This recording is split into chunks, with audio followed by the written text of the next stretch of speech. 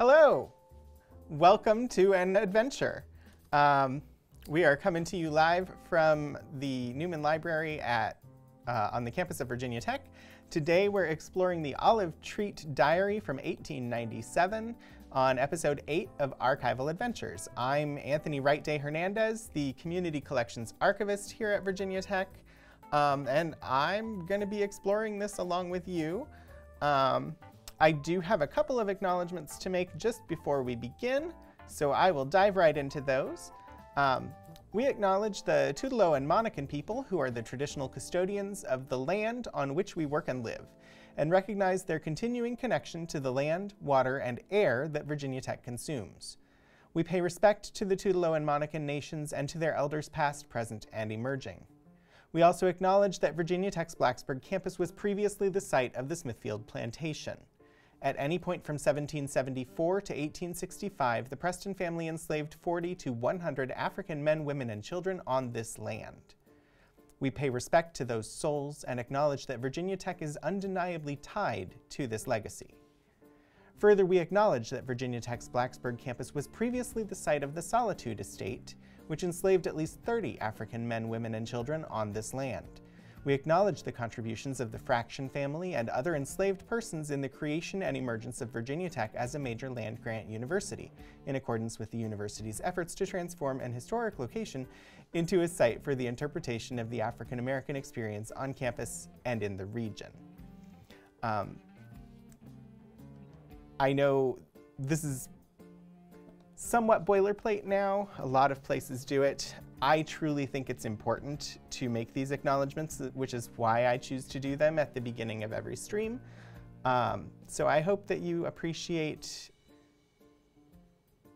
the bare minimum there of just acknowledging the facts of the location that we are currently in. Anyway, welcome to the stream. I hope that you will enjoy. Today we are looking at a diary, which there are some implications there that we can discuss if you're interested in doing so. Just the fact that when the diary was written, the person writing it, Olive Treat, probably didn't think that it would end up in an archival collection with people reading parts of it online in the year 2021. It is part of our collection. She is an interesting person. I've not read the diary myself. I don't know exactly what we'll encounter other than what's in our finding aid. But I'm interested in finding out. So what we're going to do is I'm going to start by throwing us over to the screen share so I can pull up the finding aid. We'll see what it says we're going to find, and then we will start looking at the diary itself. So I have a screen share item there. Hi Hannah, how are you today? It's good to see you. So here, I know I've showed it before, but it's been a couple of streams since I showed the process of finding information about our collections. So this is the Virginia Heritage website. I'm currently on the advanced search page. Let me go to the home page so you can see the actual web address there. It is vaheritage.org, and it hosts finding aids for most of the cultural heritage institutions in Virginia. So you can see here the list of repositories, and we are in here under Virginia Polytechnic Institute and State University.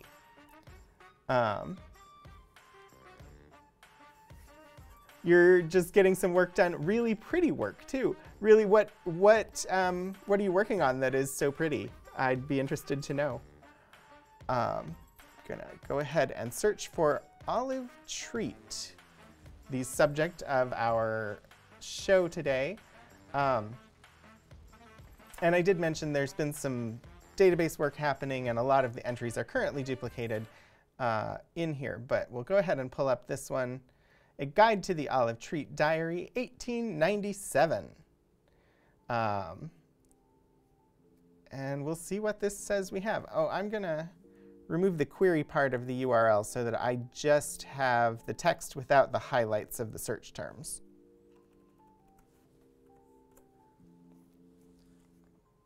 There we go, that's better. So the abstract is a really great place to start, get a little bit of information about what we can expect to find. You're putting a wedding set together. Her engagement ring is a really pretty aquamarine. I love that.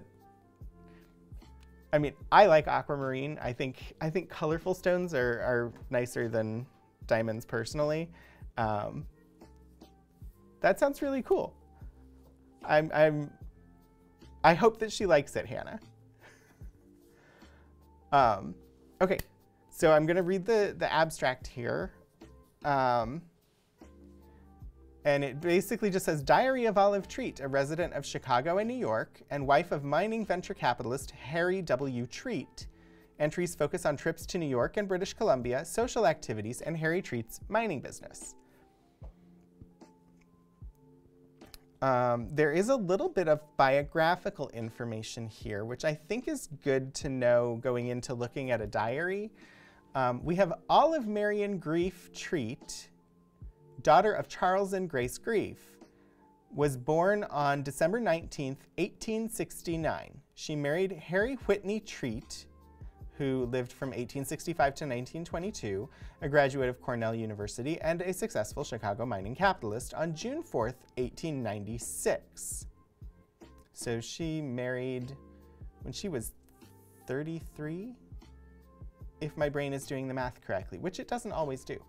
The Treats moved to Seattle in 1902, which was 5 years after when this diary is from, and had 2 daughters. Harry Treat engaged in various business ventures, including the development of mining properties in British Columbia.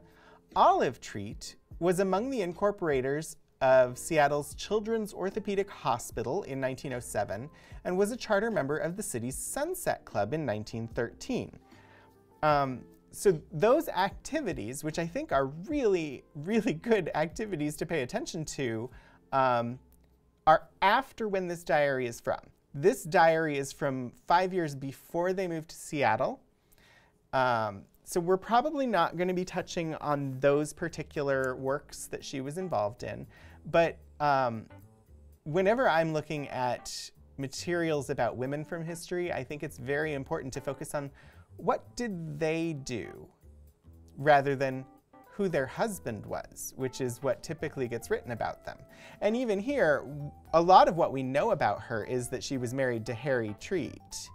So I think it's very good that we've, in our finding aid, included information that she was one of the incorporators of the Children's Hospital, and she helped charter the Sunset Club. Now, I don't know what the Sunset Club in Seattle is. I assume it's a social organization of some sort, and she was a charter member of that. In the scope and content note, we do see that this collection is a single diary, maintained by Olive Graef Treat, a resident of New York, Chicago, and Seattle.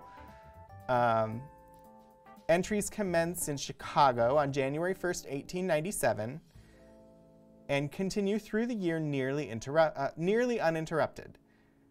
The first is in a different hand, presumably that of her husband, and during 2 occasions of a week or more in which she did not have access to the diary, entries were made by her husband, whom Olive refers to as Kim.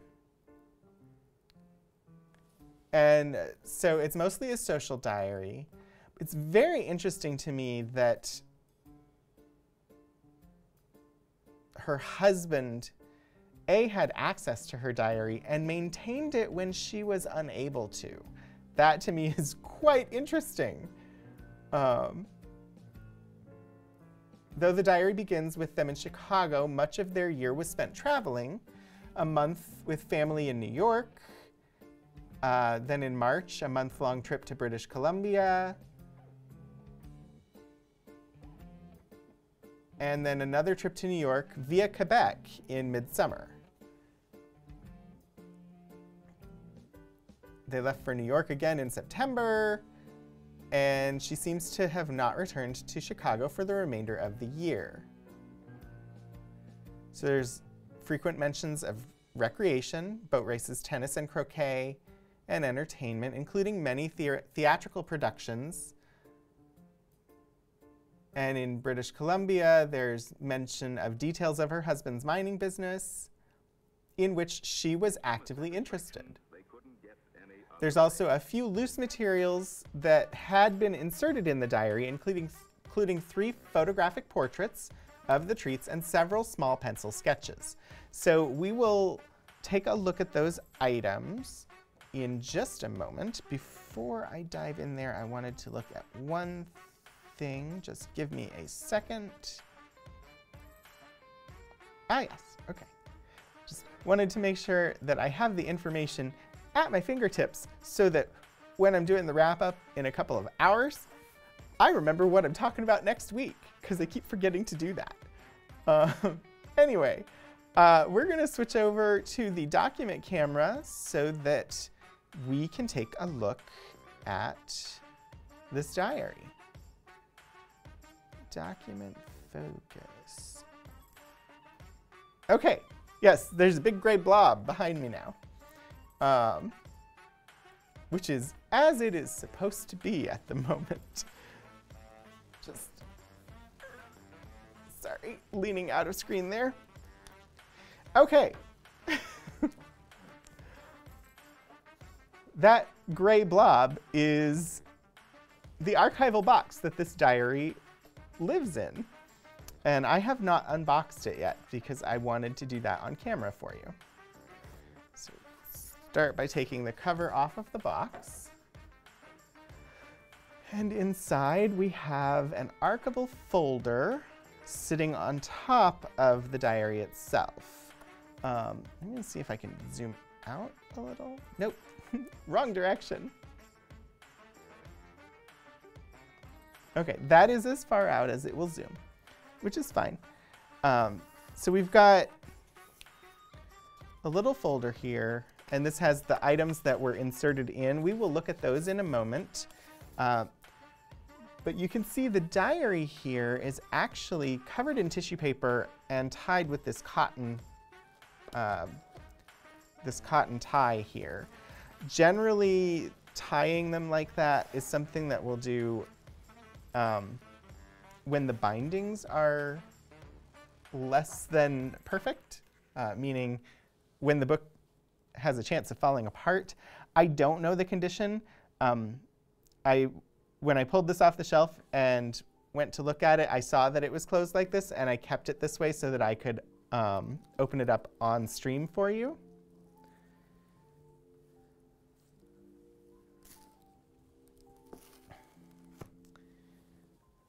There we go. So I'll save that little string there. And we'll take the tissue paper off, and we can see the diary itself.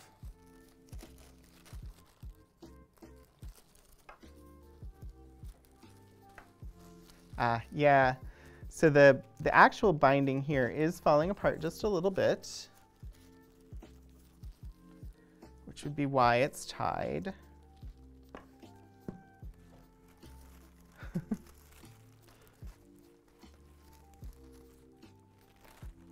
Yeah, A.O. Kinnaman, I'm happy to do so. So here we have the Daily Journal, 1897. So clearly a produced, marketed product for someone to keep their journal or their diary. This one is specifically for the year 1897.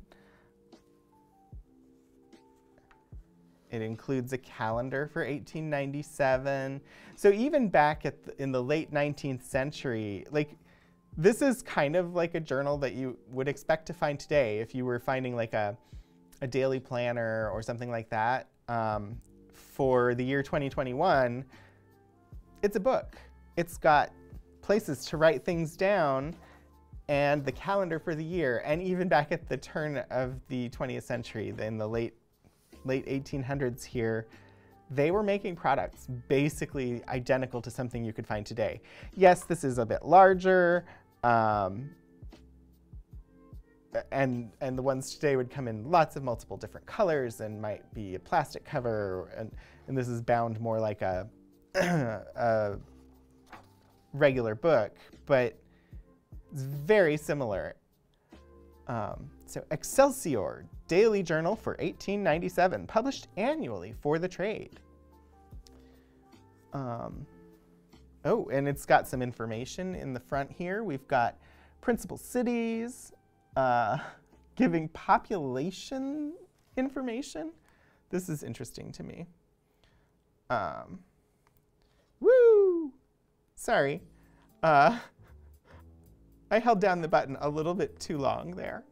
Let me zoom back out so that we can actually see what's on this page. There we go. All right, so we've got principal cities, including, what is this? Population, distance from New York, and difference between mean and standard time. It's quite interesting to me that distance from New York is one of the important pieces of information included there.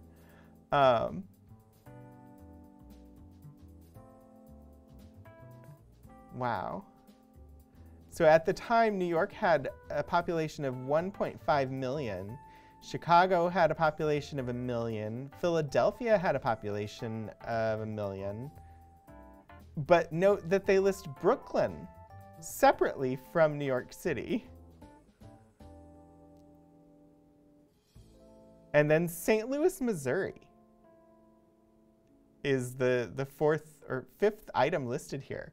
That to me is quite interesting. St. Louis, Missouri, showing up before things like DC or Los Angeles or any of the places we would think of as major hubs today. I don't think people immediately think of St. Louis as one of the majorly important locations to pay attention to today. Boston, Baltimore, San Francisco, Cincinnati, Cleveland, Buffalo, New Orleans, and Pittsburgh. That's quite a lot of cities before DC even shows up. Wow, Detroit, Milwaukee, Newark, Minneapolis, like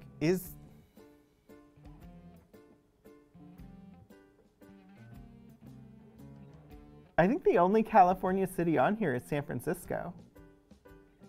That's interesting. We've got Richmond on there. Des Moines is on here. Leavenworth, Kansas. Rutland, Vermont. I have never even heard of Rutland, Vermont. But it was important enough to be listed in this diary, in the pre-printed part of this diary. That is an interesting surprise to me. And then we've got some information on states and territories, square miles, when settled, when it was admitted to the Union, population in 1890, and the number of electoral votes. So just like basic information in the diary here. Interest tables.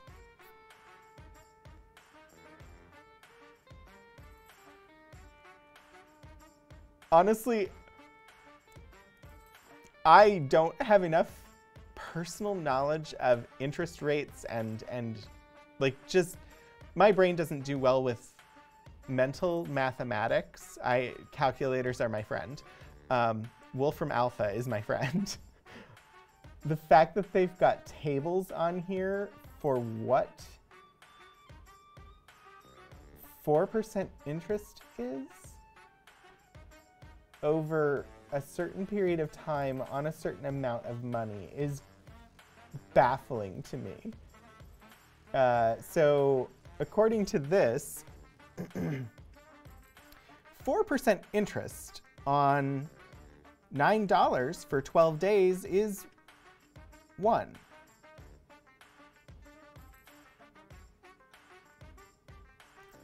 $4% interest on $1,000 for 24 days is 2.67. I'm uncertain why it is of so much importance to know 4%, 5%, and 6% interest on increments up to $1,000 over a year's time. Like why it is so important that they chose to print that in the front matter of this book.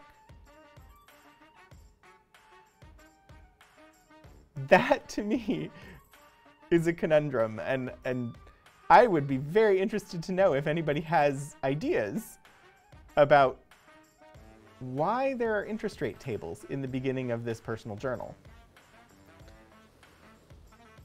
Clearly, this was a product for people of wealth.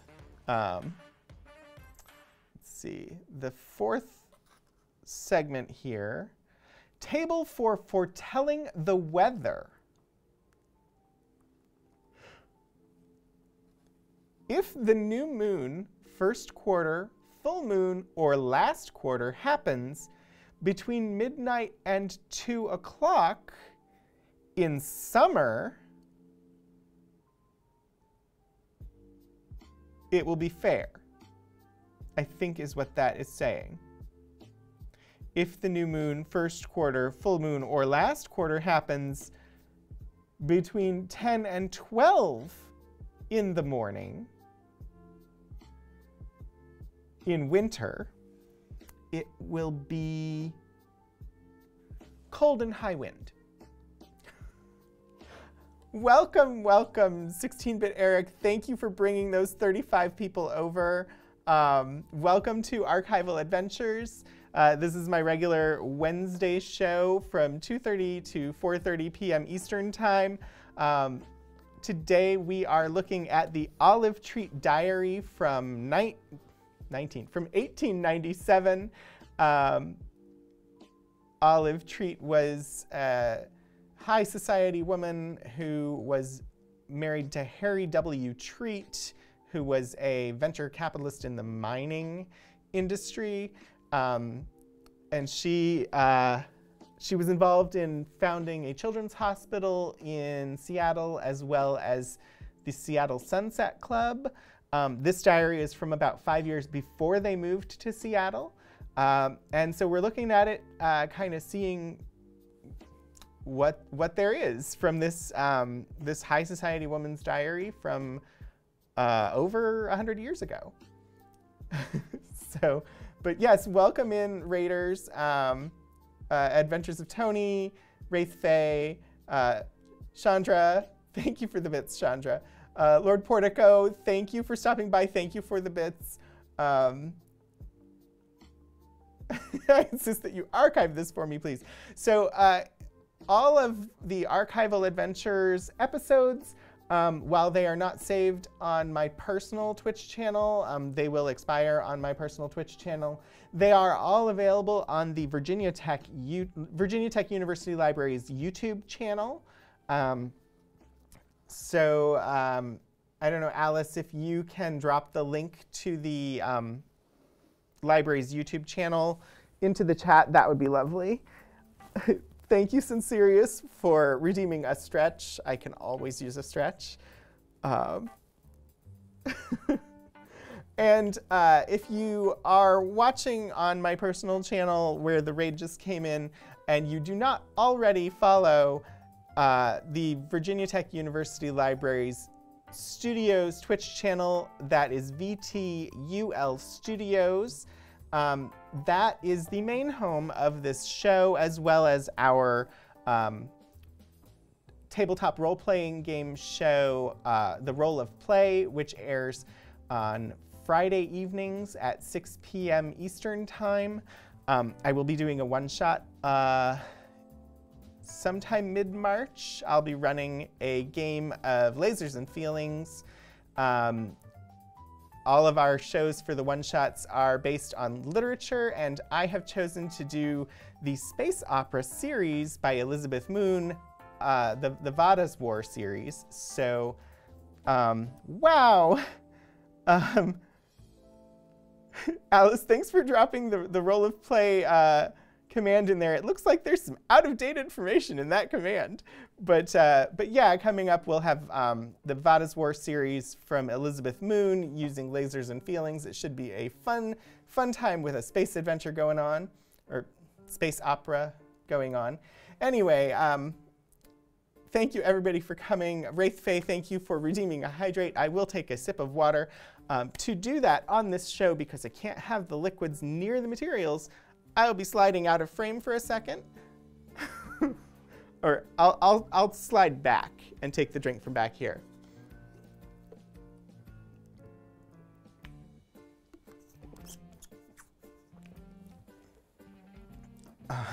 Anyway.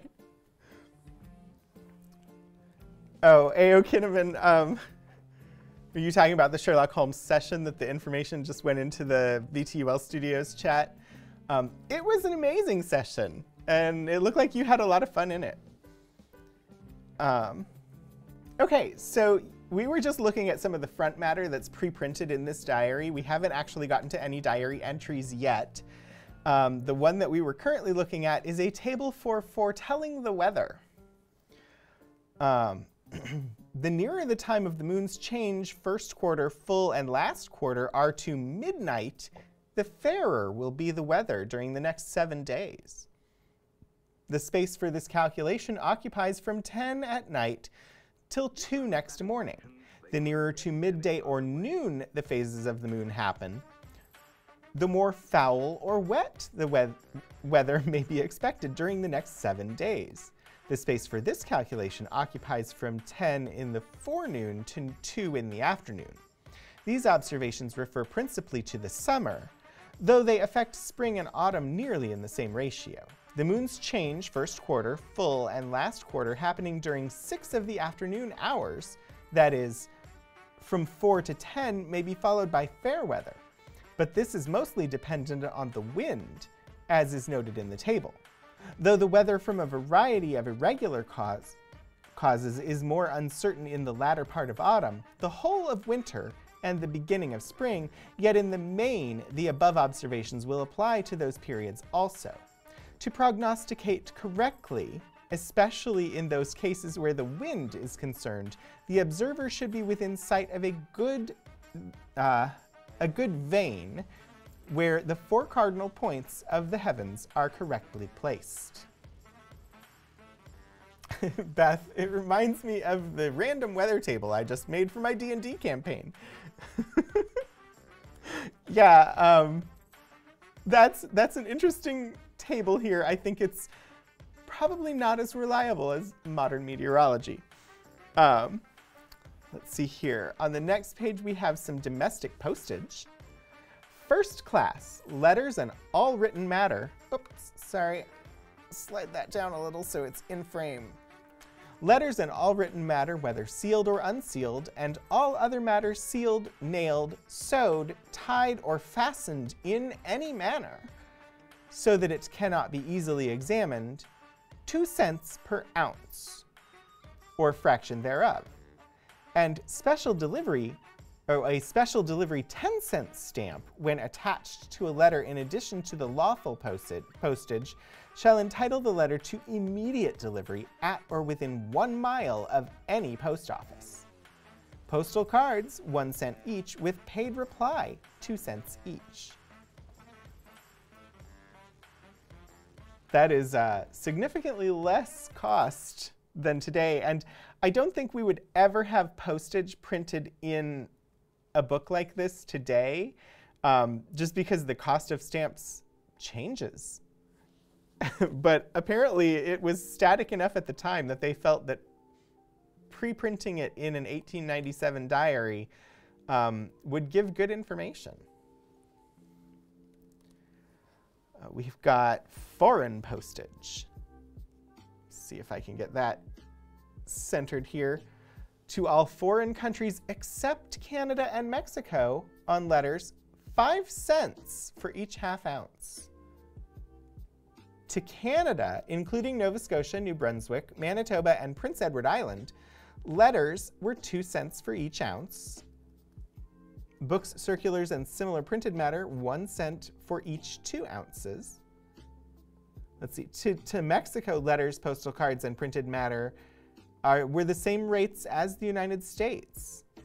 So 1 cent per 2 ounces. Then we have a section here on weights and measures.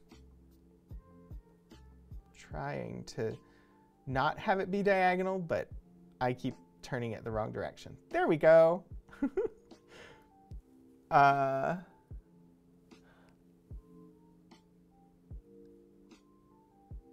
Measures of weight. Avoirdupois, I believe is how that is pronounced. The italicized word there under measures of weight. Avoirdupois, 1 pound equals 7,000 grains. Is that what that says? I'm gonna zoom in a little bit.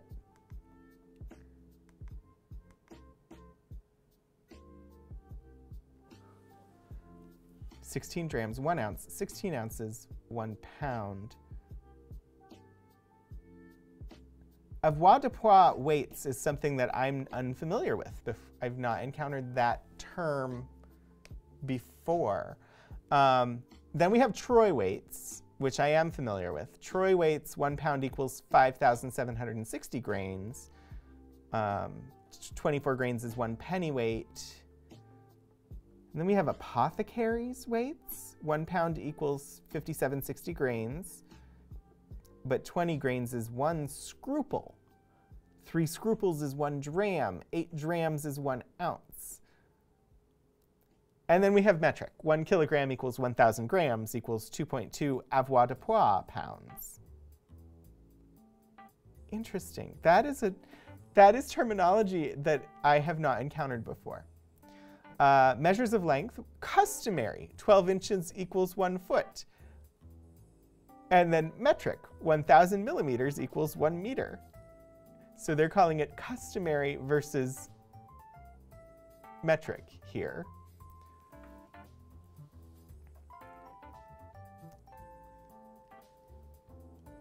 Down at the very bottom of the weights and measures, we have capacity of boxes. Hannah, it includes troy ounces. Troy is what is used in jewelry. Avoirdupois is the standard we use in the kitchen. Interesting. Somehow we have lost that term, but we still use the measures. That's very interesting. It's interesting to me that they have a capacity of boxes section.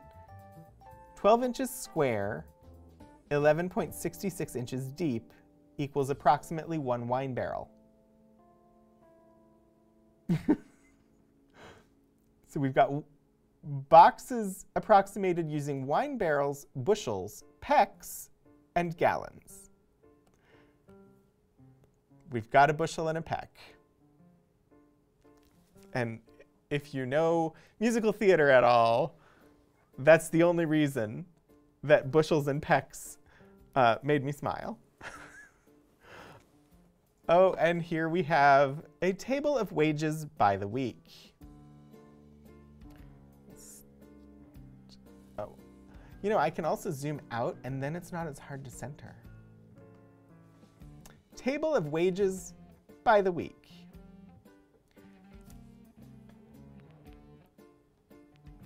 $3 wage for a half hour is 0.02 and a half, so 2.5 cents. The wages on here go up to $24 an hour.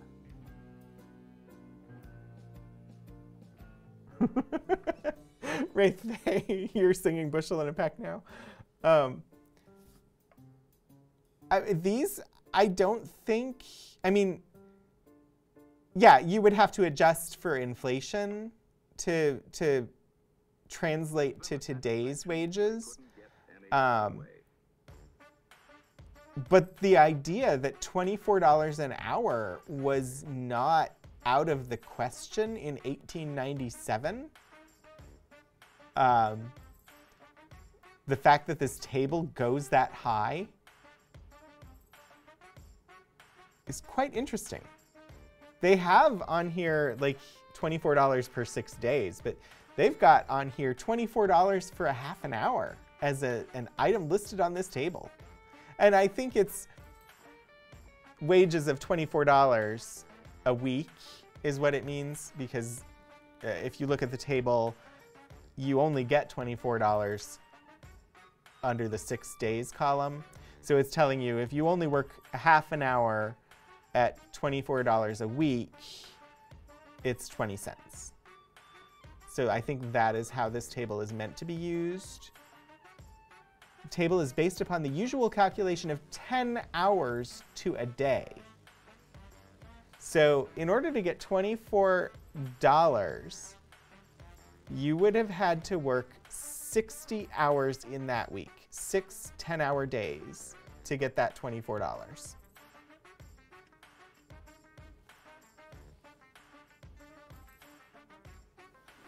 So not nearly as good as today, but still interesting information. All right, we're done with the front matter now. We've come to the diary itself. We have Friday, January 1st, 1897. I'm gonna zoom out a little bit so I can get the writing in here, and we will attempt to read it. I do not know whether I will be able to make out the handwriting. It did say that the first entry and a couple of weeks throughout the year are in a different hand, and that they believe that that is Harry Treat, her husband, who was writing those entries. I'm writing upon this glorious new year. Let's see, no, in writing upon this glorious new year, we have very much to be thankful for. Our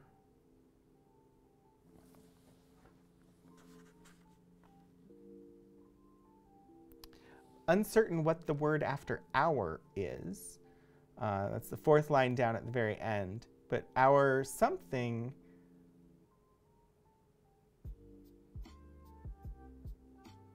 oh, it looks like somebody was trying. Simsilica, were you trying to post a link? If you could let the mods know what the link is to.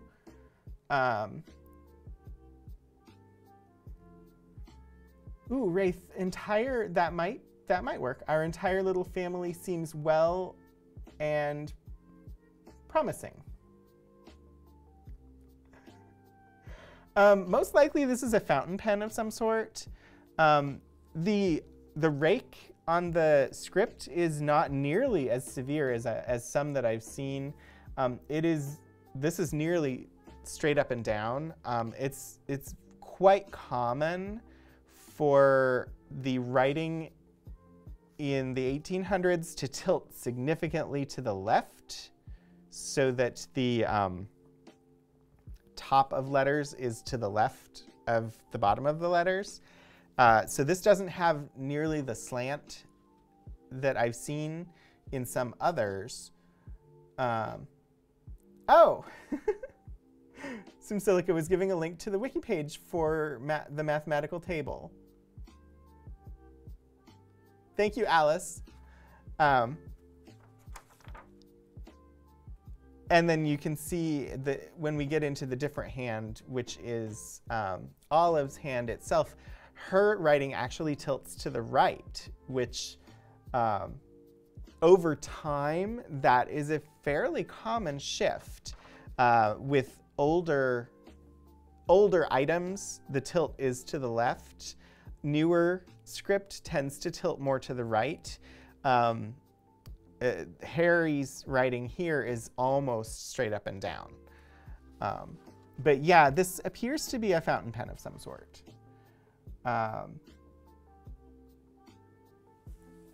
We are unhampered.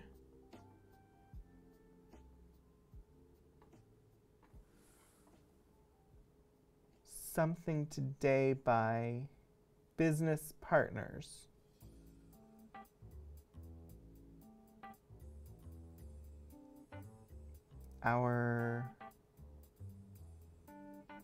Wow, I do not know what that word is. And so same thing here. If you look 5, 6, 7th line down, the very last word, or the second to last line, the second word in, basically the letters are just up, down, up, down, up, down, up, down, up, down. You can't tell, is that an M, an N, an R, an E? It looks like there's a couple I's in there because there's some dots above them, but really it's just up, down, up, down, up, down. And so you have to kind of make it out by context clues. Ooh, beginning today. Let's see. We are unhampered beginning today by business partners. Yeah, that seems to fit. And then our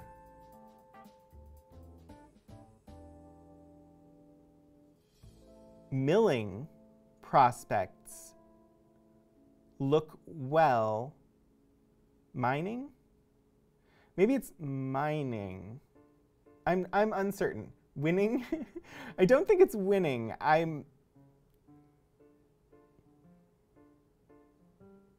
Look well and are altogether. And look well and altogether we are happy. I'm uncertain. It might be mining, and he was a mining venture capitalist, which is why I guessed that word. But it's uncertain. And so one of the interesting things about looking at old documents like this, sometimes someone's handwriting will make perfect sense to you and you can read it super easily. And then you look at someone else's handwriting and you're just like, I have no idea. And you struggle and struggle and struggle. The actual letter formation here, they're not distinct letters. It's like this word here. It's literally just up, down, up, down, up, down, up, down with a couple dots. And that is fairly common. I'm not sure whether they expected anyone to ever be able to read them. But also, that's how people wrote. And so deciphering them can be an adventure. Hence, we've got archival adventures going on. Let's see what the first entry here from Olive herself is like.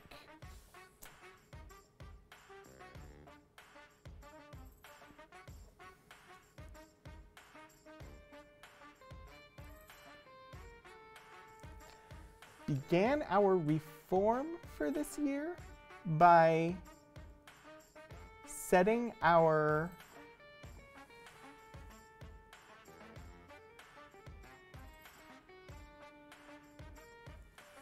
alarm clock to ring at 7 a.m.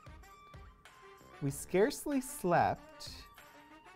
I'm uncertain that this is reform, but that's the only word that it looks like to me. By setting our alarm clock to ring at 7 a.m., we nearly slept.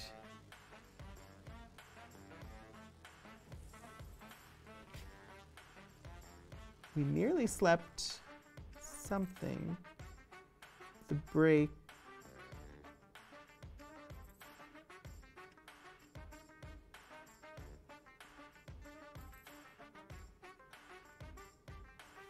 I'm uncertain on some of these words here.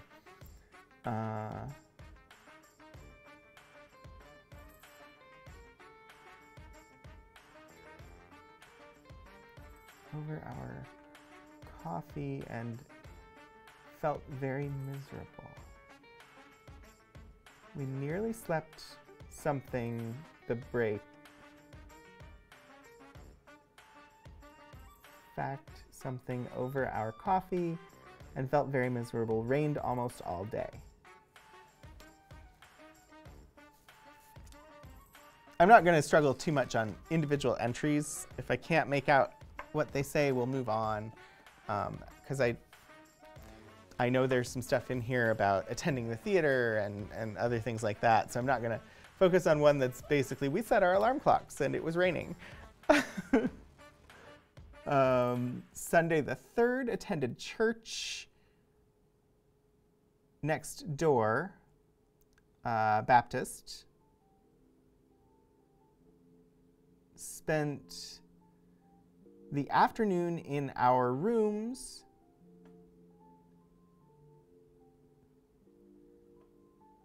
This evening with the Walkers, rained all day.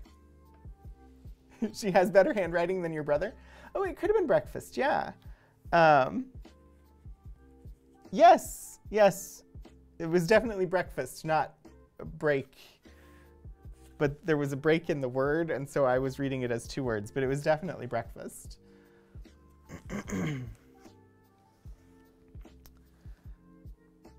Went down early with Kim to set ribbons at Marshall Fields, or to get ribbons at Marshall Fields for Mother Treat. Had luncheon in Mrs. Walker's room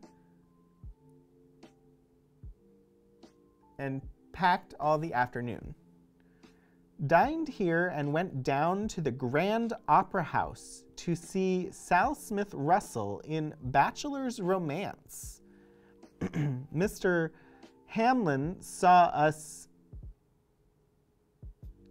come in and would not allow Kim to bring his seats? To buy his seats. Got it. So they went to the Grand Opera to see Bachelor's Romance, and someone that they knew saw them there and wouldn't let them pay for their seats. Came back to the hotel and had a little supper sent to our room, to which the Walkers came after their return from some theater. 7 months married today. So they went to the Grand Opera and saw Bachelor's Romance for their 7-month anniversary on Monday, January 4th, 1897.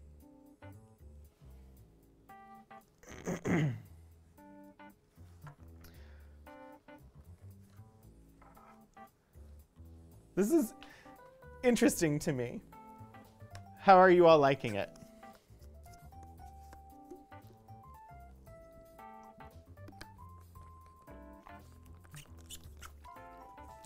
Do you have any questions at all about archives or why we have this? That's an interesting question. Also, if you look at the pages themselves, you can see they've been inked. It's fairly common. I don't know a lot about book preservation personally. I know this is a somewhat common thing. I believe it has something to do with long-term durability of the books as well as just looking neat. But I don't really know all of the specifics of why the edges were coated. But I do believe that it has something to do with longevity of the pages themselves and that it protects them in some fashion. I just don't know all of the details on that and would have to do research to really answer that. There are still some places that will do that today. If you go, so the printing office,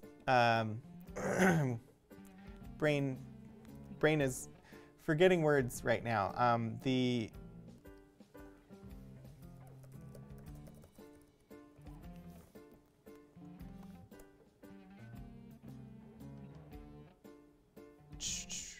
the Government Publishing Office. That is what I was trying to go for. The United States Government Publishing Office, where they actually print all sorts of like official documents and things like that. I went and had a tour of that a few years ago when DeVita Vance Cooks was the printer of the United States. And they still did the actual like method for some of the things that they printed there. And I got some nice little like note card / bookmark things that they had done that on and that they do as giveaways, because they said when they give tours, that's one of the most popular things people want to see is the coloring of the edges of the pages. Anyway, so that was interesting.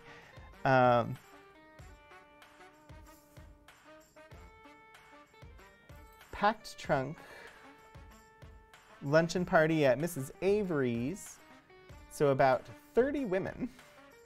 Kim and I had dinner up in our room and then carried our valuables into the Walkers' rooms and left them under Mrs. Walker's care until my return.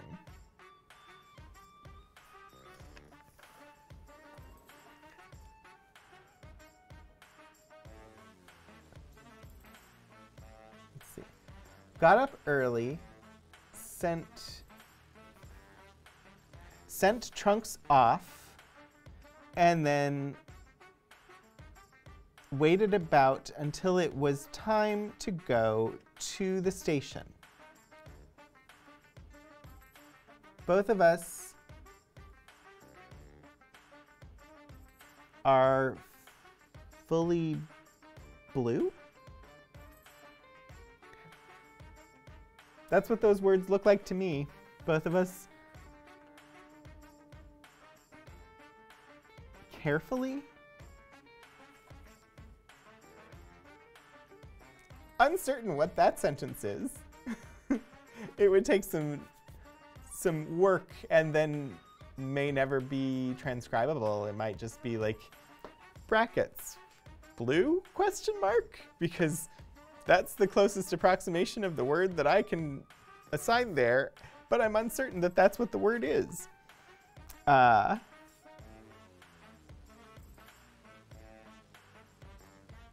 Met Mary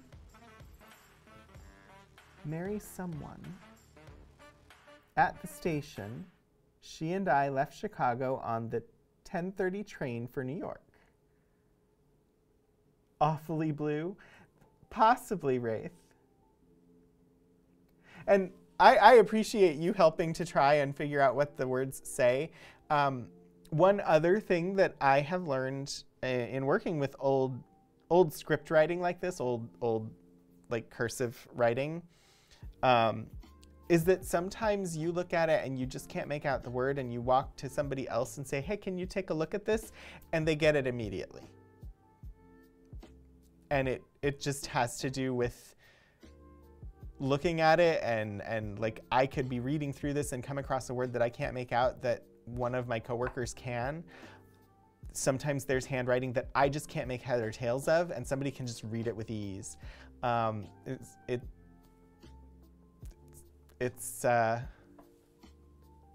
skill a little bit to be able to make them out. So the more you practice, the more you can get better at reading old script. But also sometimes you just can't make out someone's writing.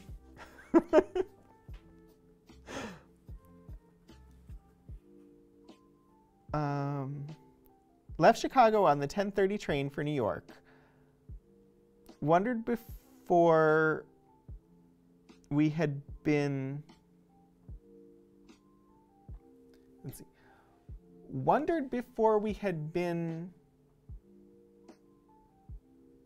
en route an hour whether I was going to be able to endure the separation from my beloved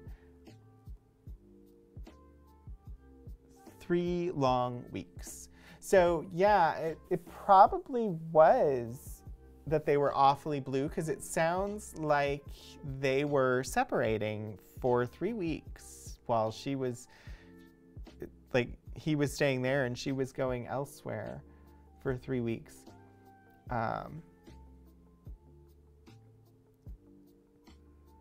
We talked,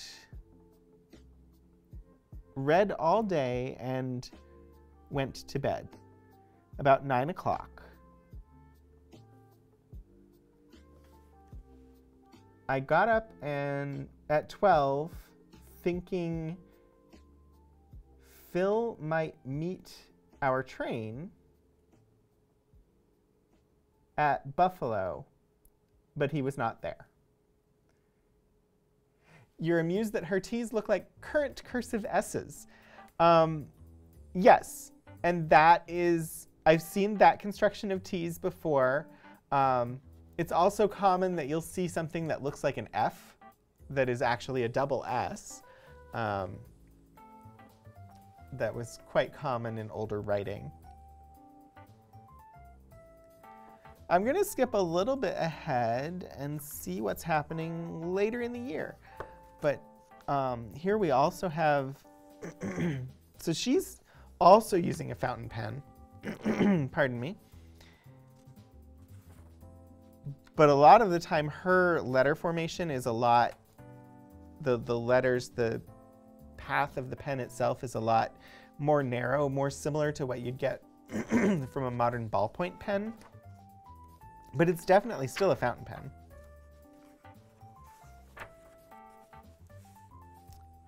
Let's check in on the 1st of February.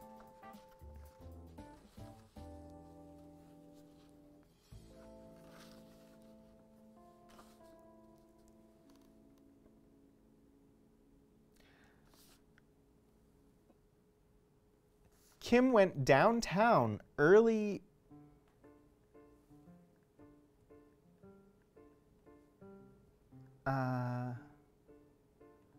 Went over to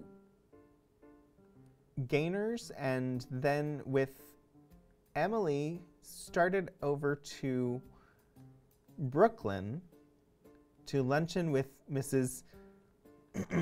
Skeel. I'm uncertain about that name. Lost her letter of invitation and mistook the time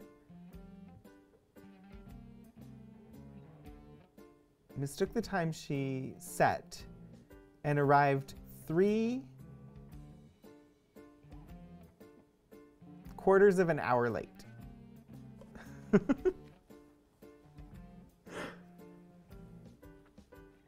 Seems like February 1st was not the best day for her.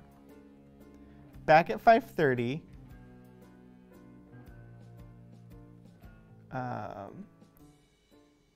Received bad news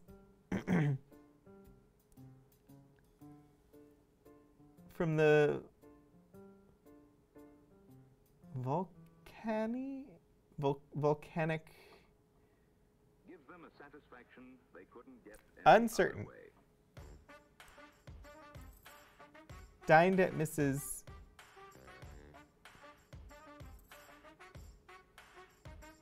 Friedlieb's.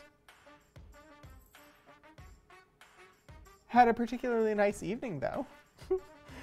So, uncertain on all of the words on this page, but apparently not the greatest of days. Had her schedule wrong, showed up late, received bad news when she got home, but had a lovely evening.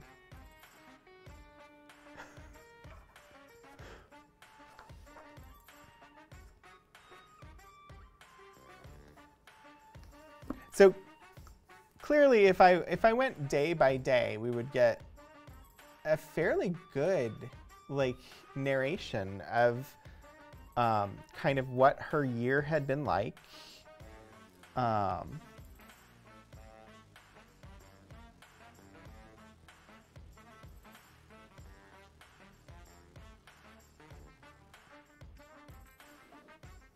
Here we have on the 4th of February, Married 8 months today.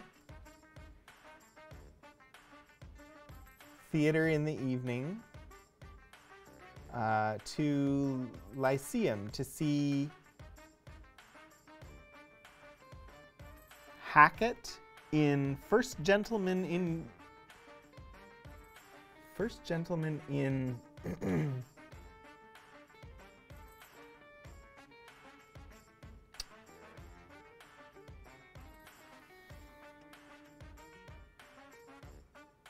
I don't know. She's written something and then written over it. Interestingly, originally written in pen and written over in pencil. And it's the title of the play that they went to see. And I don't happen to know what play it would be, First Gentleman in E something. So... sounds like a great little diary to animate. Interesting. Yeah. So I know we have a number of diaries in our collection like this. And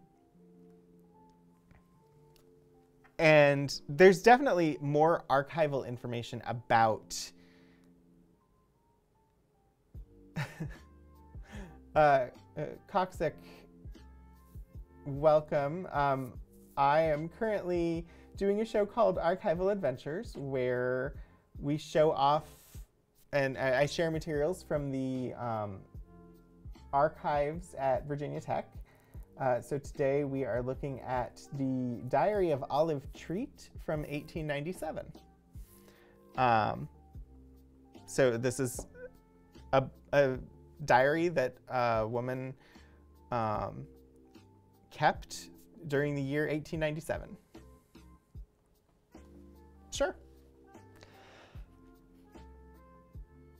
So on Saturday, the 6th of February, 1897, let's see, Dr. Claudius at Fifth Avenue Theater to see Holland Brothers. Wonderfully stupid play. Very bad weather. House all the evening. So apparently, Dr. Claudius is a wonderfully stupid play. I am unfamiliar with that play, but it seems like she enjoyed it. First Gentleman of Europe. Thank you, Wraith Faye. I had wondered if that was what it was, but the letters just didn't seem to line up for that.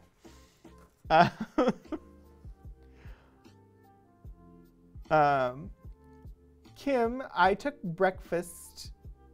No.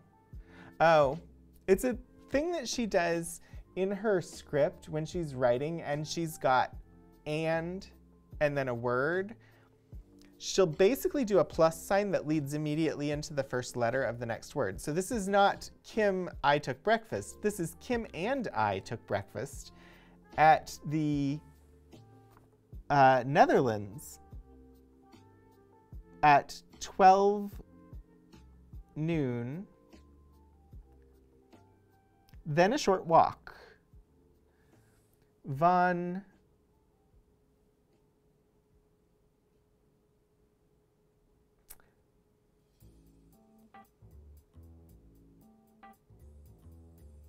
N-I-M-P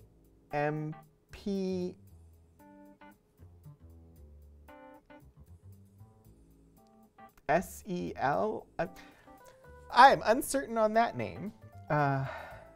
Von somebody, Albert, Aunt Lee, and Dago, extra for dinner.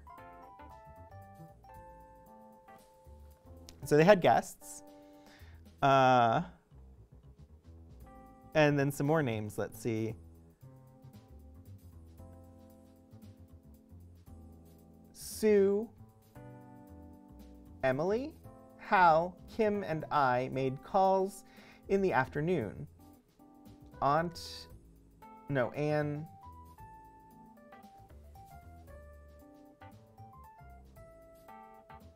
Anne, somebody sang for us at home. And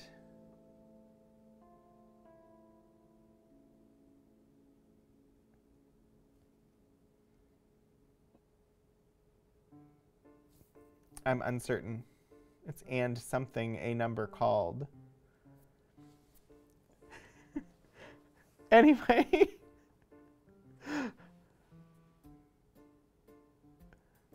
So yeah, this diary is just day in the life after day in the life.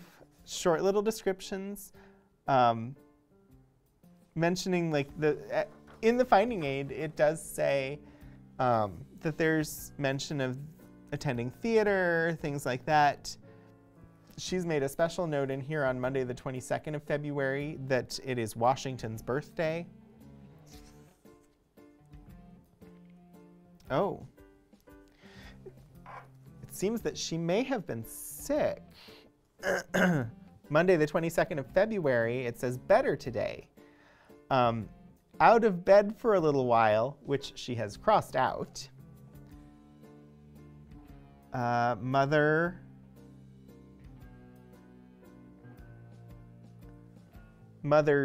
J, all day with us?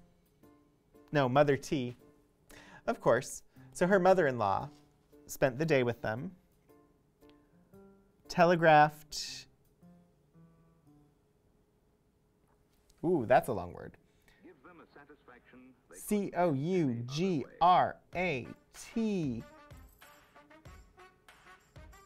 No. Oh, no, it's congratulations.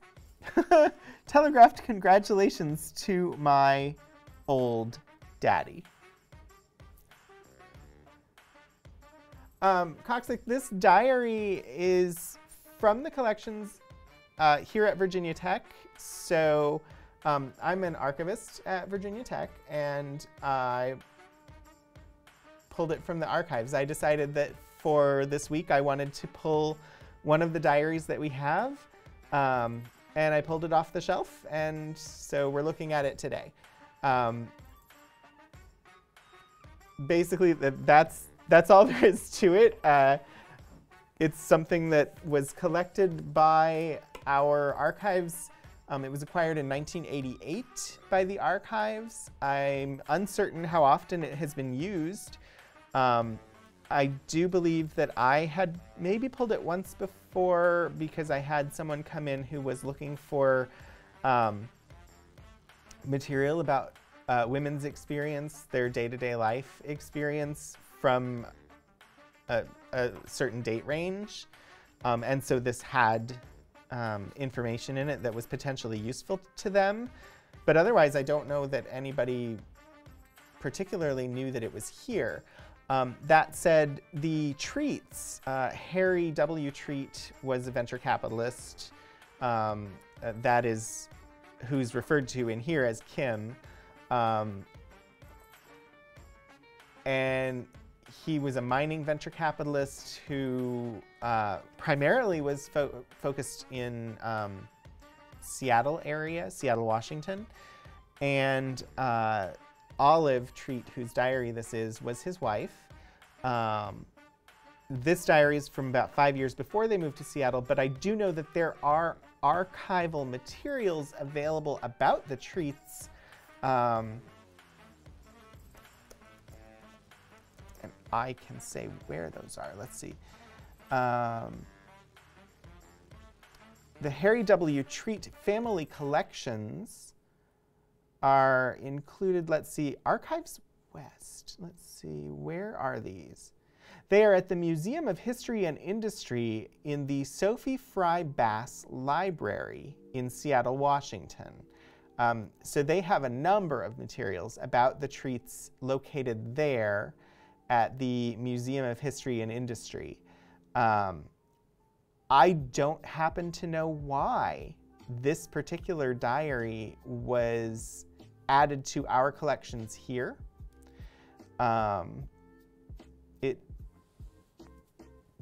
There's no information included with it to tell us why it's here instead of somewhere out in Seattle.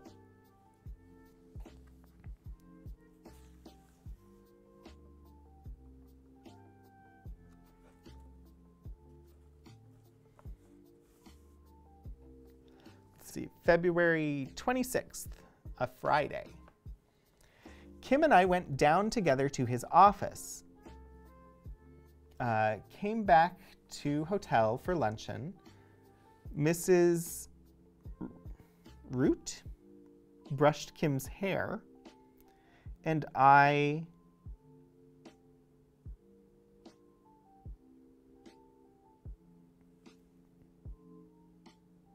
winded. No, I don't know what that word is. It's got an IDIED. Something, the rooms for the afternoon. Coxic, honestly, I don't spend a lot of time reading diaries. So this is the most interesting one that I've read. This is the only one that I've read. Most of our time as archivists is spent like organizing and describing the material that we have. This show on Twitch is to help kind of promote what we have, share what we have with the world. And so I've done a number of different episodes of this show focusing on different things. And this is the first time that I've pulled a diary. I've been doing this show since the beginning of January, once a week. So, so far, this is the most interesting diary that I've read.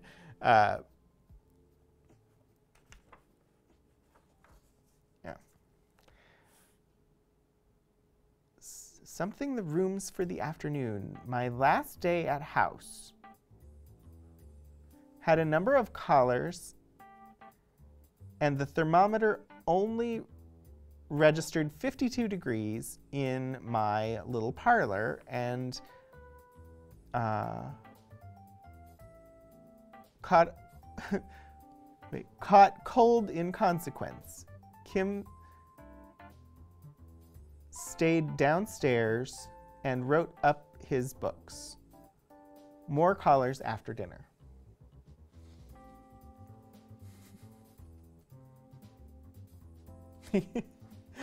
Wraithfey,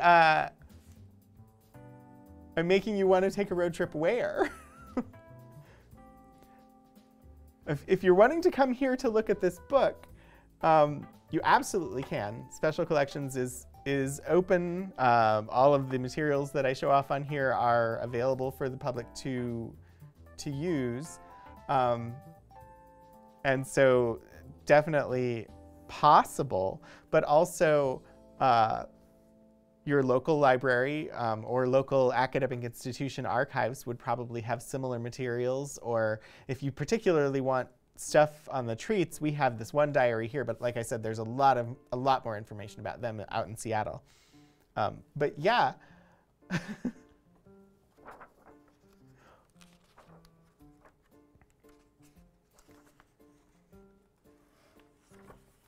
Let's see. Oh wow. The handwriting has become a little bit harder to read. Here on the 8th of March, left hotel in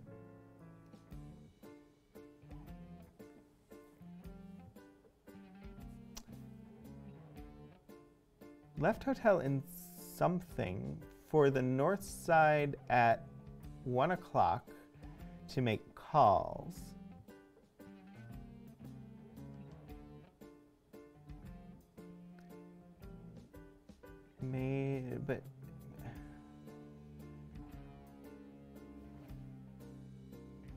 Made something, but had a stupid, oh my.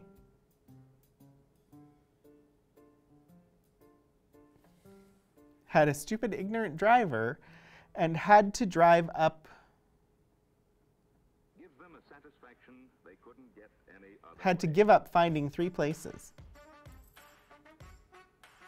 Shopped for Kim at his office on my way home and found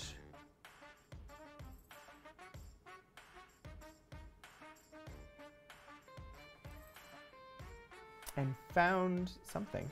Found something with a sick headache. Put him right to bed and had my dinner upstairs.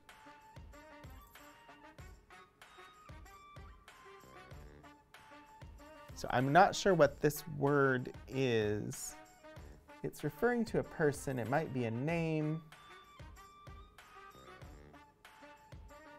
I don't know. But they had a headache, so she put them to bed.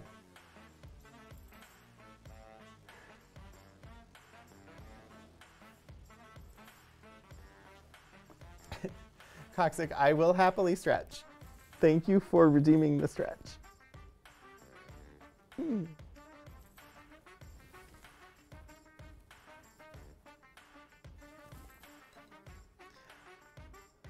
Let's see, we're in March.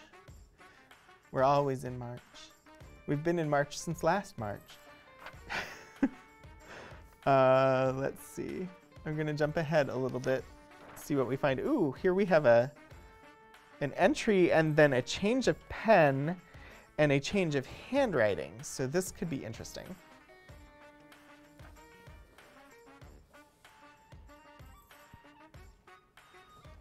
Watched the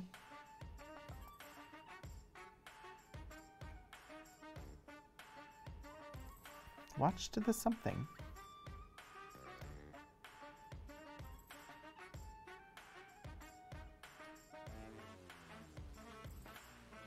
Watched the somebody felling the Treat trees, clearing the lower side, and in the evening went down in the mire. Part of the way in the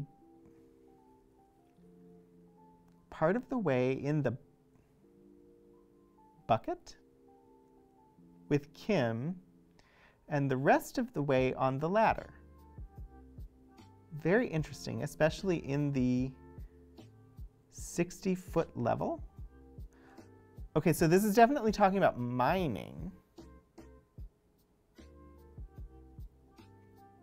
So this is going to be information about her husband's mining business.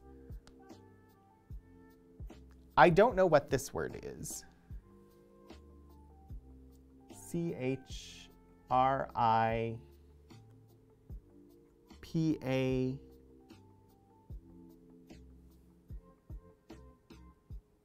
something. I don't know.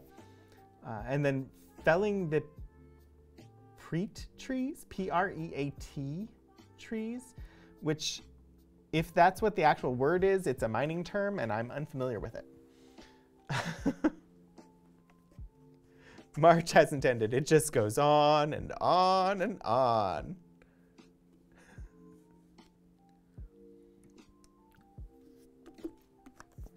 All right, Oksana, welcome. Great trees? That's possible, I suppose, that it would be great trees. And that does look kind of like her G's. So she went down in the bucket with Kim and the rest of the way on the ladder. And she said it was very interesting, especially in the 60-foot level. But then it switches hand to Kim's writing, Harry's writing, guided by a, I mean, it's giving a name here, guided by A.S. Goring, possibly, today. Walked about 20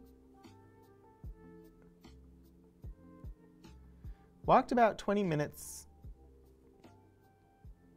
over the mountains and examined mines as follows. Surprise, Silver Tip, Victoria, something Cracker, I'm not sure what the first word is there, and Dundal.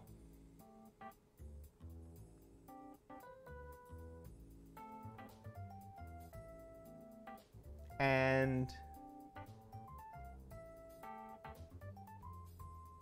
many other properties which are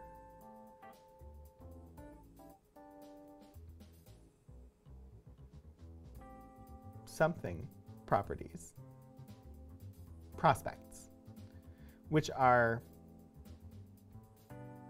mainly prospects.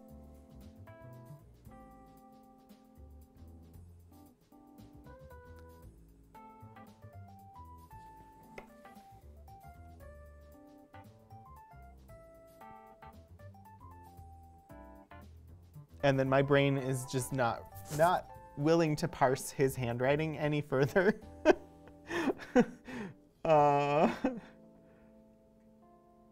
So they were looking at mines for him to potentially invest in, it sounds like.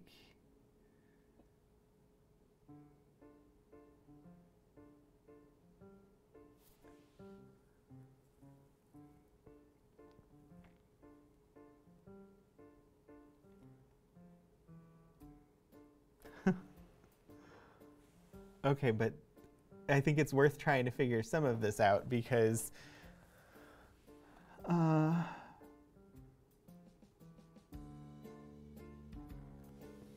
returned something and my lovely, I can't make out all of the words, went down mine no other woman would have. No other woman would have had the courage. The mines are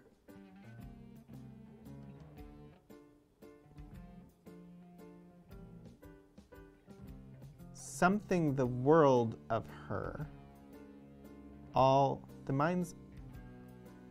miners all think the world of her. No other individual has the faculty in its perfection of getting on with all classes. No other has the intelligence, nor judgment, nor disposition, nor loyalty. Know her, worship her, love her. So it's an entry in her journal about a visit that they made to some prospective mines that he was looking at investing in, and she went down into the mines with him to examine them. And he's writing in here about how the miners love her because she went down into the mines, about how she gets along with people from all classes, meaning economic station in life. And he ends it with, know her, worship her, love her, which is just really adorable. Oh, Nutcracker. Thank you, Philip. Yeah, I think you're right. The name of that mine is Nutcracker. But yeah, that last line, and no other has the intelligence, nor judgment, nor disposition, nor loyalty. It's just a really, really romantic entry that he wrote into her journal there. I think I've got it on screen there. Let's see if I slide it a little bit this direction. It won't be behind my head. That's really nice. I like that we found that. I didn't know that was going to be in there. And I'm sure he knew who his audience was when he was writing it. But yeah, it's pretty awesome there.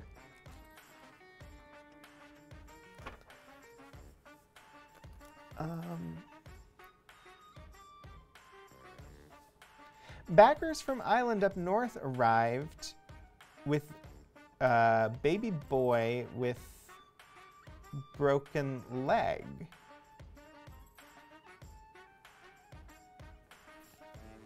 Oh, she's also added by sailboat. Backers from Island up north arrived by sailboat with baby and boy with broken leg. All 5 put up in doctor's rooms. Beautiful weather, out all day. Kim and Mr. Going started early and walked across the island and visited every promising looking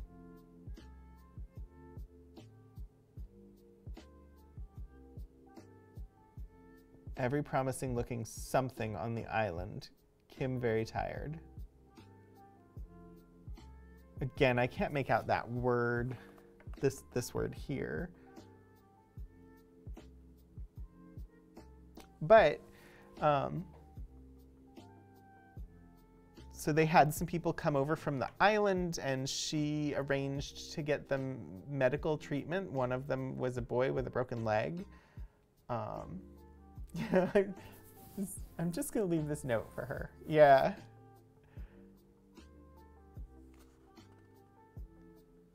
So, like, this is just, it's available to the public. It's described on our website. If somebody's looking, they would come across this. But unless you actually pull it out and take the time to sit down and read the entries that are in the diary, you don't realize that there's a story in here. I think Rafe said earlier something about that it would be really interesting to animate this diary. And it's because piecing together day by day the things that were important enough to note down, which some of them are not really big events. They're not super important, like noting, hey, it rained all day. Just basic observations about her life, some of the things that she was involved in, some of the things that she did, mentioning going to the theater, taking a trip down into the mine. The information that's in here tells a tale, but it mostly just sits on a shelf waiting for somebody who's interested to come in and take a look at it. There's often this narrative that shows up of somebody discovering something in the archives, something that's been hidden away in the archives. And we don't hide things in the archives. They're present, and we've seen them, but our job is not to write about them necessarily. We're not historians. We're not digging through reading everything that we have. We created a guide that says, hey, we have this diary from Olive Treat, and here's some basics on who she is. And it describes these general topics from her life during 1897. And then we put it on a shelf so that if somebody comes in and wants to use it, we can pull it out and give them access to it, and they can use it. Me pulling it out for stream and sitting here reading through it, there's great content in here. It's very interesting and very compelling, and it would be lovely to sit down and just read this diary and read about the life of this woman from 1897. Unfortunately, that's not what I get paid to do, except for 2 hours a week on this show, when I get paid to actually look at the content of some of these things and explore it as though I was coming in from the outside and experiencing it. So still easier than trying to translate archaic Japanese to current English. I believe it. Cute little slice of life snippets that you can see being turned into a webcomic or something like that. And that would be amazing, and that would be a wonderful way to use something like this. Lift up the history that's here, because there is definitely history here. But also, like, I think of things, this is an academic archives, and so I look at it as we have this here, and part of the primary reason that we collect things is that they can be used for instructional purposes. I mean, we collect them because we're archivists and we collect things on certain topics, mining being one of the topics that we do have collections related to. So I'm guessing that is why we have this diary, is that it had something to do with mining. But as far as like instruction with this, I would look at it and be like, it's a diary and it doesn't really align with lots of the things that we try to support instruction for. But they couldn't get any other way. Thinking about interpretation of a work like this for illustration purposes, or for like that idea of turning it into a webcomic or into a short animated video or something like that, this is great source material that could be used for somebody who's learning how to direct a short animated film. Or like, they don't need necessarily to go and find a screenplay. They've got some content here. They could turn it into a comic. Or if somebody's just trying to work out how to build a screenplay and needs some content to work out the mechanics of that, here's a story. Lay it out as a screenplay. So just finding ways to actually take some content like this that's interesting content and use it creatively for educational purposes, I think is really an interesting idea.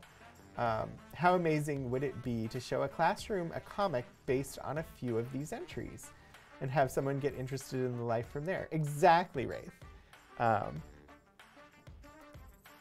And for me, like I said, I think I may have pulled this diary once before because it was a diary from a woman from a date range that somebody was looking for.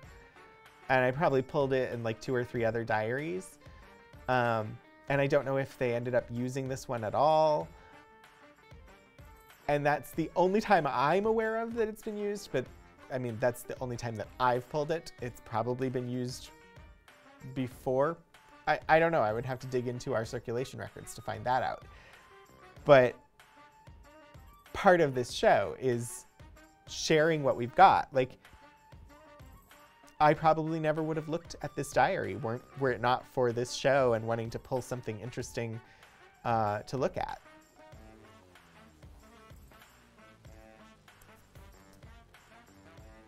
Oh, here on April 25th.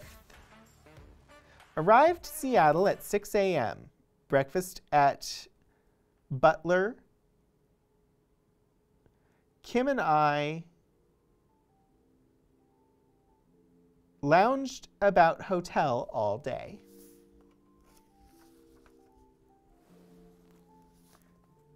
Kim and Mr. Blewett attended to business.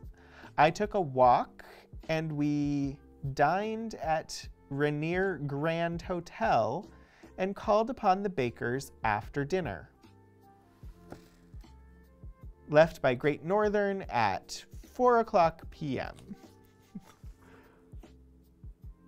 Okay, I'm gonna look for May 4th. Her anniversary was on the 4th somewhere. February was 8 months. March, April, May, June. Sometime around June 4th. I think June 4th would be their anniversary.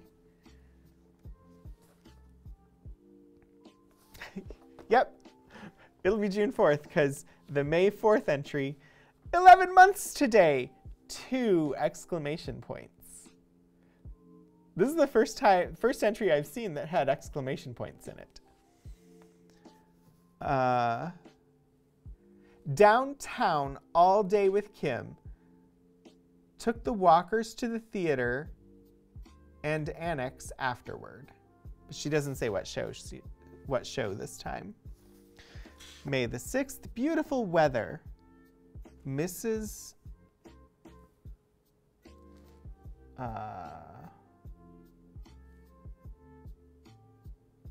Brower called.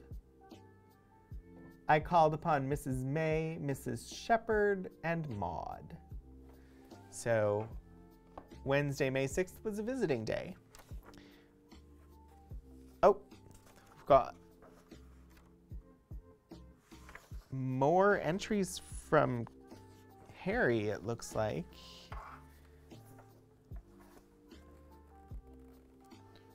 Returned call.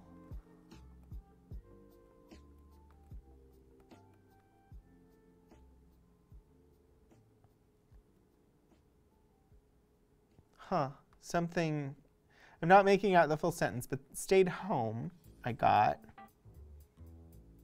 Mr. and Mrs. Woodruff called. I'm curious, I'm very, very curious about why he's writing this entry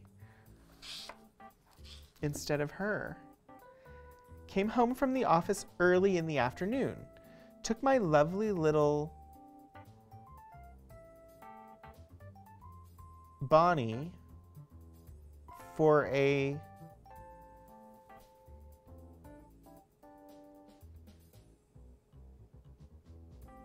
something ride through South Park. T-A-U-D?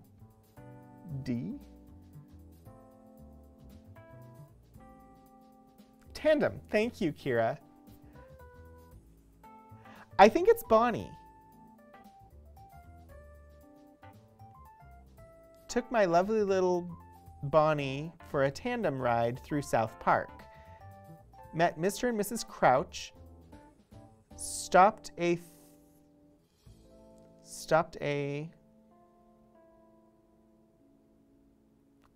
on? That's weird. Stopped at their house a moment on way home. Evening home. I think it's at, but it's just, I'm used to her writing now, and that's not what her T's look like. But also, why is he the one writing these entries instead of her? There's no indication as to why it switches.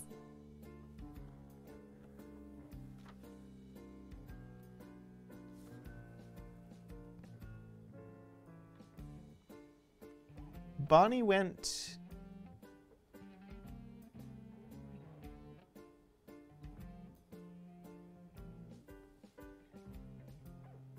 something starting about 3 p.m. Went to Washington Park Club, spent the afternoon pleasantly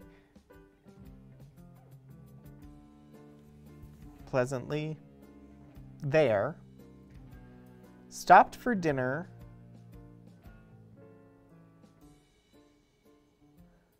Walker dropped in and took dinner with us, stopped at Walker's a few moments on the way home. So, and this time, like these are from his perspective. It's not talking about what she did. I just don't know why he's the one doing the entries during this week. Like, it's maybe she wasn't feeling well, but it's also possible that this is from her perspective and he's just writing it for her. It's just curious that they don't mention it. He just does the entries. There's no, because the entry before the handwriting changes doesn't say anything about her not feeling well. It just says beautiful weather. And that she went calling on various people. And it's like 2 days after she had her 11th anniversary or 11-month anniversary. So that is quite interesting to me. I don't know why. And this is like 2 weeks. And then May 18th, there's no entry at all. What happened on May 18th? I need to know. Okay, now I know. If I had access to a time machine, I would travel back to May 18th, 1897, just to find out what Olive Treat was doing that day. Because there's no entry, and now I need to know.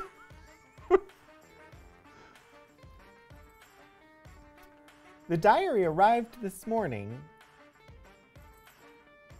and I wish my Kim had brought it instead of sending it.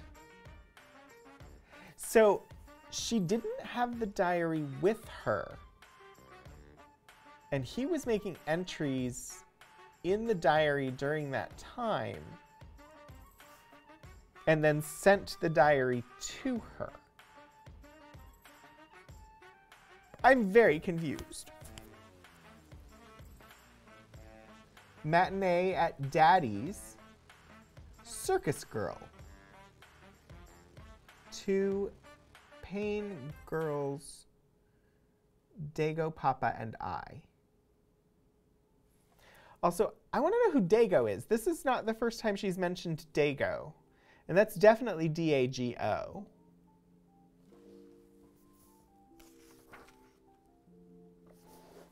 But I want to go to their anniversary and see what happens on their anniversary.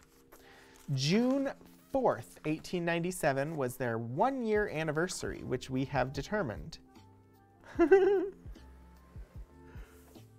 And there at the top of the day, it says, married 1 year today. Got up at 9:30.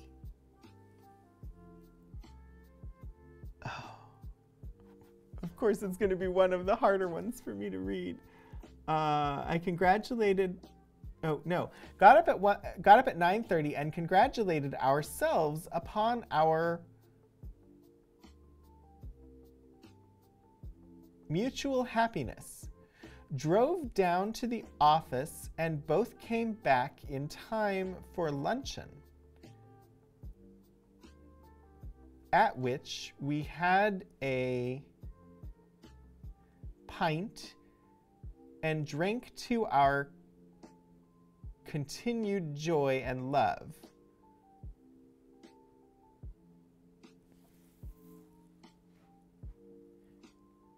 Yeah, I think the 18th was when it was in transit, Wraith. Just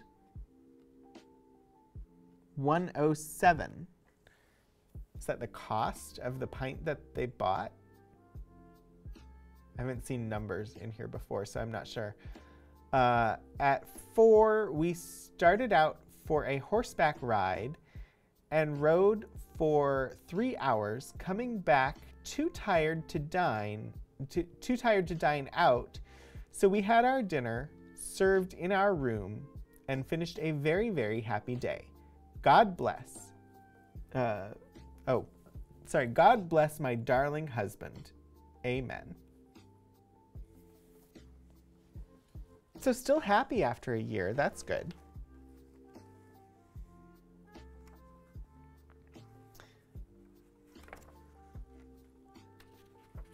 But then a couple days later, and it's back to him writing in the diary.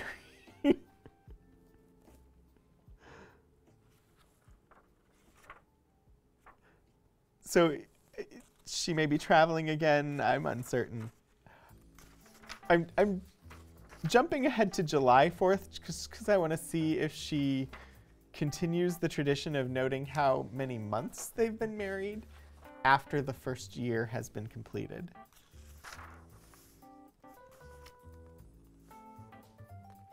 And it appears that no, it was just the first year where she counted every month.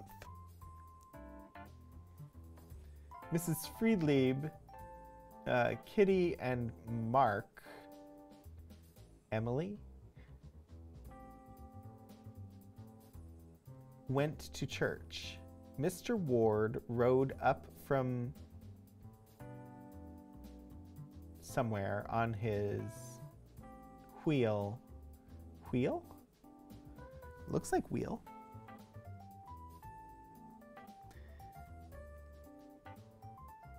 played something in the afternoon. They had music in the evening. I can read that sentence. They played something in the afternoon.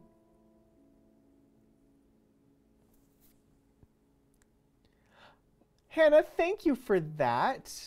It didn't make sense to me, but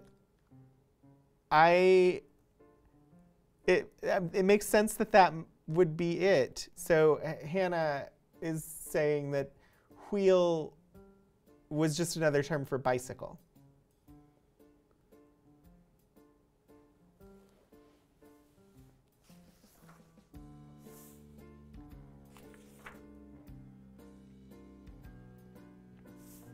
All right, I'm gonna pick another one at random. Also, it's just amazing to me that this book is filled all the way to the end. Like, actually used, the entire journal. And so many times, like, notebooks and things have writing on just a couple pages at the front and then there's nothing. So to have actual entries every single day is just amazing. Huh. So for a long time, bicycles were just called wheel. I did not know that. I usually learn something new every single time I do this stream, so I really enjoy that.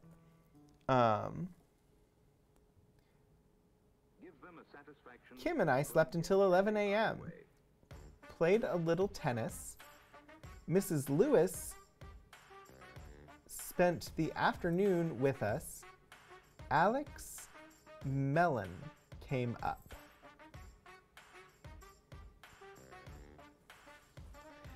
And so this is a high society lady in 1897. Mellon would have been another high society family. That's a name that sticks out to me. Anyway, I'm going to stop reading from the diary there because we are nearing the end of the stream, and I do want to just say a few words before we end. I want to thank everybody who came by today. I want to thank 16-Bit Eric for the raid, for bringing people over for Archival Adventures. It has been lovely looking at this diary from 1897 with you all today. I wasn't sure whether it would work because I had not seen the diary previously, so I didn't know if I'd be able to read any of it. Thankfully I was. I did have a box of other material here to use just in case I couldn't read anything, because I didn't want to sit here for 2 hours saying I can't read any of this, but look at how pretty. Anyway, we are 2 months into this experiment of doing Archival Adventures, and it has been lovely. I've really enjoyed being able to share some of these materials, see them myself for the first time, but also share it with all of you out there. Hopefully I will see you again in the future. This show is made possible because of Virginia Tech.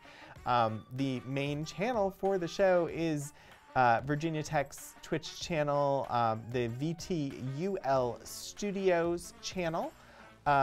So definitely give us a follow there.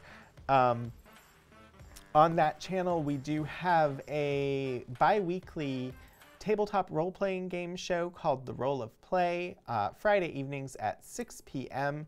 The next episode, I believe, is coming up not this Friday, but the next Friday, and it should be me running a game of Lasers and Feelings based on Elizabeth Moon's Vada's War series, so a space opera, which should be a fun time. Between now and then, I will have another episode of Archival Adventures coming up next Wednesday at 2:30 p.m. I will be looking at the August Dietz Civil War collection next Wednesday, so stop on by and we'll see what's in that collection.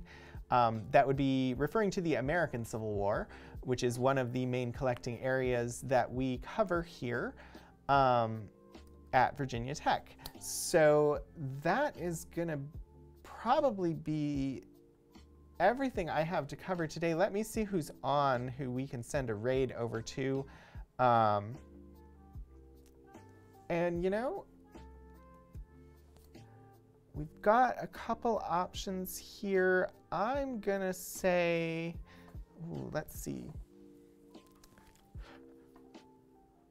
I usually try to do like an educational stream of some sort, but let's see what we've got going on. Monterey Bay Aquarium has the Open Seas cam on today. Or we could do some Stardew Valley over at the North Carolina State University's libraries. Hannah, thank you for coming. It is lovely to have you here.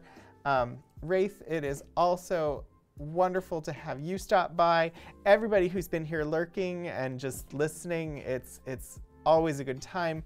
I think I will set up a raid today. I think we're going to go Monterey Bay Aquarium for the Open Sea Cam. Some nice relaxing background noise for whatever you've got left this afternoon.